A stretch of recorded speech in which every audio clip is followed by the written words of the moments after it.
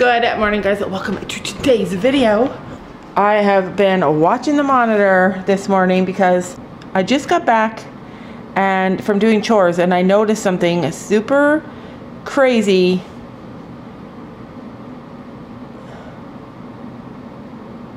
About Mocha. Let's see if you guys can see. She's in here. She's in this little area here, and she was moving around up and down, laying down this morning, crying at her sides, looking back at her sides and crying. And I'm wondering if she's starting labor. Over here you'll see Lola and Winston. They are a love affair in the making, let me tell you. Anyway, welcome to today. It might be baby day. You know it's cold when everybody has to move away from the shelter just to stay in the sun. That's how cold it is. Look at though. I just prayed for Lola to have a friend for so long. And oops, don't do that. Don't do that. Yes, tell him no. But he loves her. And she does love him. She does. Oh my goodness. It's so cold, the duck and the goose didn't even come out. So it's lunchtime. Sophie and I came down to recheck Mocha. Sophie came down once without me. I came down once without her. But we're gonna check and see what's happening. I don't want to miss this birth, you guys. And Sam did have a dream that Mocha had two little babies and they were both brown, and they looked at the window and they were all up in the horse field. I don't want her to have a baby outside in this weather. It's freezing. Hi. Is he cold? Oh, I can't lock the door. These locks are all so awful. Okay. Is he cold? No. Are you sure? I'm sure. I looked in the camera this morning and he was completely snuggled up to his mom, and he never sleeps like that. Are you sure that's not a popped udder? So the first sign of birth is typically an udder that pops. I keep telling you guys that. And sometimes it doesn't get like a whole lot bigger, but it will get... What are you doing? He's between my legs. Aww. I actually am starting to really get like attached to this little doe. I feel so bad for her. She has no friends. Well, she has one friend that she doesn't want. Yeah. Beggars can't be choosers. Hey. Be nice.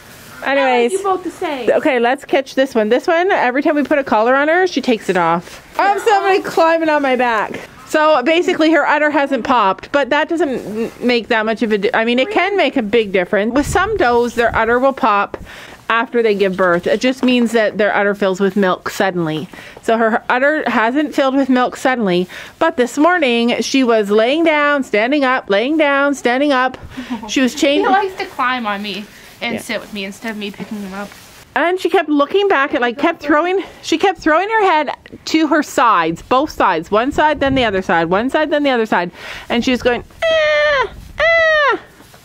And so I was watching her for a few minutes, and then I found her staring at the wall. I'll show you a picture here.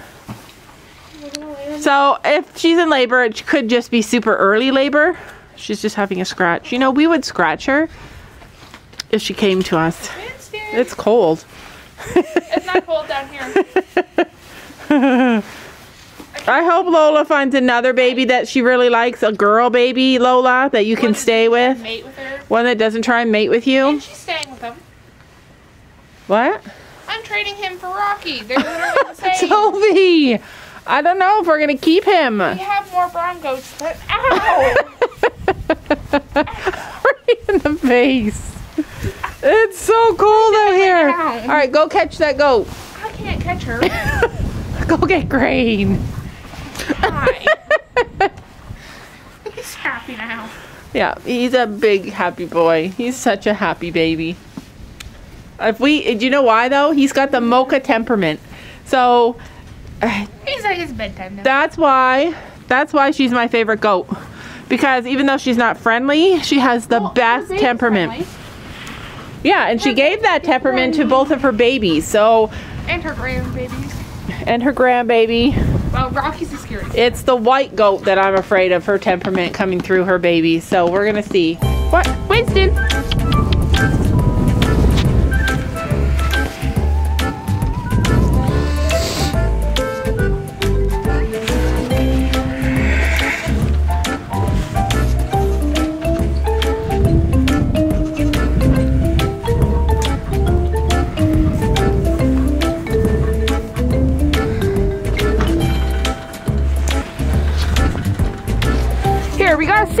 her in between something, like we did with Tilly.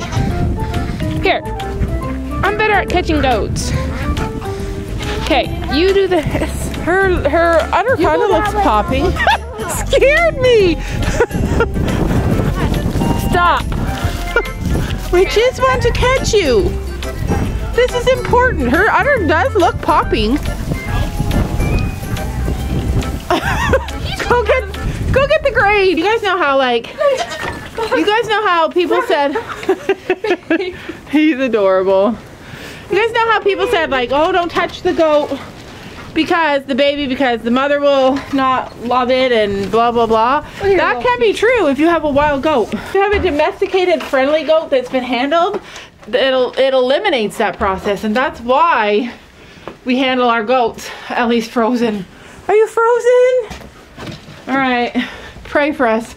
We gotta try and catch this goat just so we can see if she's like at the start of labor. And we would use her collar to hold her. Oh, well, that was so easy. Okay, hold on, I gotta lock the door. Look at that girth though. Like, look at her belly. Hurry up. Okay, just wait. I just want to feel your butt. Yep, she's got ligaments.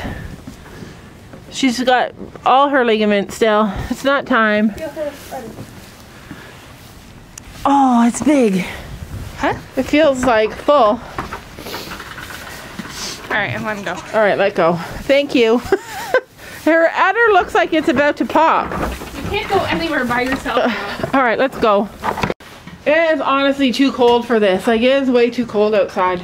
Yesterday it was in the 50s, high 50s.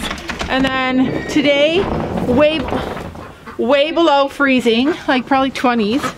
Maybe even colder, like it is cold. And then tomorrow it's supposed to be 60. I hate weather temperature.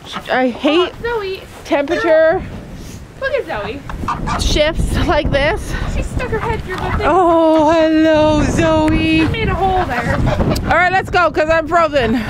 It is literally freezing outside. Also, I wanted to just take a second and say I cannot believe I had chicken poop in my hair the whole day yesterday. Like the whole time I was videoing.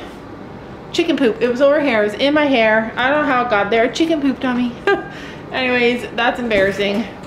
I don't care though. I don't really get embarrassed. But anyway, you guys know that I've been trying to make this room into more of like a den, into more of a room that the grandkids can use and that my teenage kids can use, with a TV and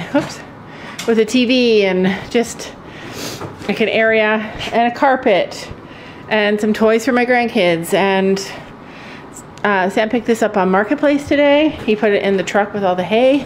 It's actually nice to have another couch, another area that we can sit down, in and not like be on top of each other, because often at night Sam will want to watch a movie or Sam and I will want to watch something on TV, and the girls will be playing VR, or they'll be wanting to watch a movie. Like Gabby often watches movies or often watches shows, and there are things that Sam and I don't like. So now that there's like a little couch in here, we can kick them in here. Our girls don't ever use their bedroom. Like I used to always spend time in my bedroom. Not like so bad. Like not like some kids. I used to go upstairs and spend lots of time cleaning my room. And I would go up there at night when we were home from school, and my sister and I would like listen to the music and stuff. But I spent a lot of time, we didn't have a TV in our room, and we would spend a lot of time downstairs with our family. And my kids are exactly the same. They spend a lot of time with us. Another thing I'm super grateful for is that, you guys remember when I got all those apples in the fall from the orchard? And I made a ton of applesauce, like a ton of applesauce, and I froze all of it because nobody eats applesauce but me. And today is so cold outside, and I haven't been eating a lot of sugar, and I don't know why, but I literally had this craving for applesauce with cinnamon in it. It smells so good. And so I just have like a freezer full of frozen applesauce and apple cider, and I cannot wait to eat this. So I'm super thankful for apples. It is so cold, like so cold. We're going to put everybody in early. Sam's going to put the horses in early and put a new brown bale. Whew. But I'm so happy I don't have to help with that. Yeah, it's so cold. Like I've been watching on the camera all morning, and every time they sleep, little Winston is sleeping right curled up next to his mom, and he never does that.